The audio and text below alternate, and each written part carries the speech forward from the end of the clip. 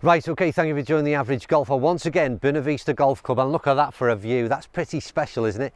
Anyway, I'm going to play this golf course, carry on playing this golf course, that is, but with these Ping G410s in the bag in a minute. That's the irons is what I'm looking at now. I've got a 5 iron, I've got a 7 iron, and I've got a pitching wedge.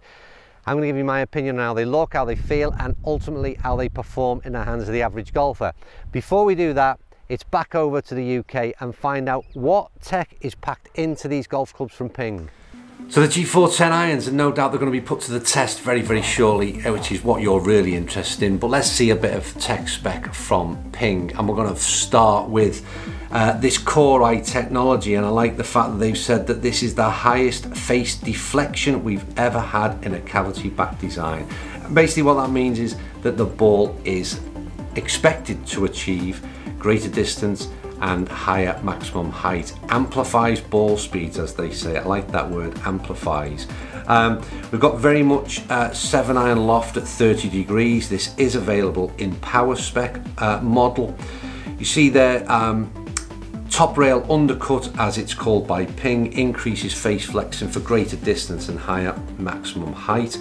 And what they've done is interesting here is they've put some weighting into the hosel and also into the toe. It's a slightly shorter blade with less offset than that of the G400. So again, trying to improve those aesthetics that might appeal to a broader audience.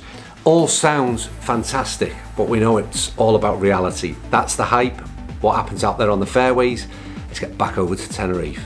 Right, so that's tech spec done from over in the UK, back out in the warmth of Tenerife, and I'm glad to be here. Anyway, so I've got 5 iron and 7 iron in the main that I'll be hitting.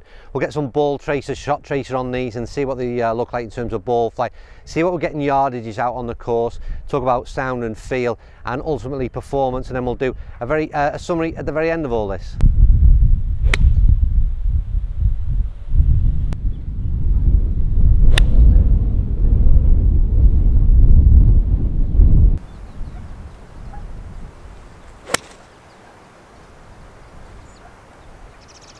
Right, one thing I did forget to say on the earlier clip, and I'm finding it consistently when I'm going out, is that I mentioned about producing the same numbers as what I'd found in terms of dry ball data, and that is still the case.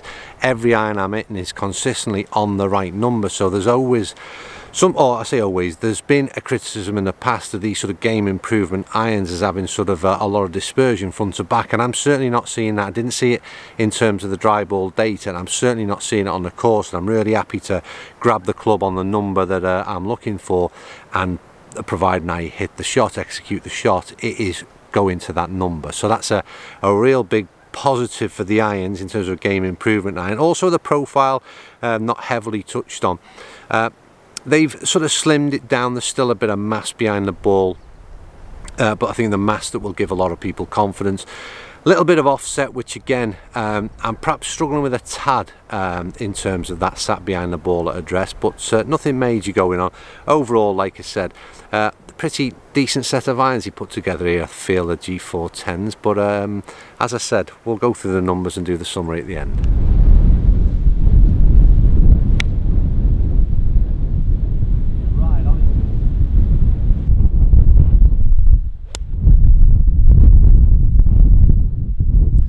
Right, so a little bit of feedback along the way with the irons, and like I've been mainly hitting 5 iron and 7 iron, to be fair.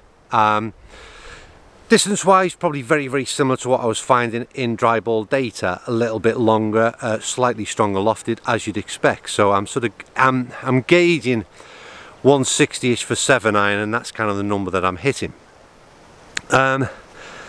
Feel, I didn't particularly like the sound nor feel in terms of dry ball data in that inside environment, and acoustics are often very different when you get out on the course, and they're better. But the one thing that I'm not overly keen on, and I've not been throughout the range, is the sort of very hard feel out of these irons, very much like I was getting out of the hybrids and also out of the fairway woods.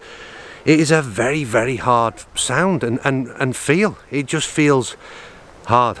That is all I can explain it as, and for me it's nowhere near soft enough. I think it's actually perhaps even a backward step from the feel that was of the G400 irons. That's my initial impression, sort of half a dozen shots in, out here on the course and quite a few from dry ball data, but I will carry on hitting and we'll do our summary at the end.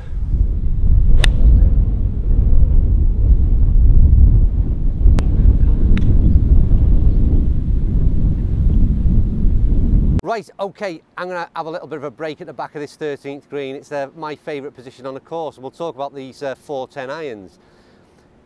This is it's a game improvement iron. It's always going to carry a little bit of bulk, so that's something again that you're going to have to be comfortable with in gaming. The next big thing out here on the course, like I said, you're looking at the feel and the sound. And I just think that it's not as good as the G400s. That's the issue I have. Everybody seems to have improved the sound and feel of their irons in the game improvement sets, where they've put these dampers in and whatever else to soften the whole sound of this type of iron. And again, I don't think they've achieved this with the G410, I'm afraid.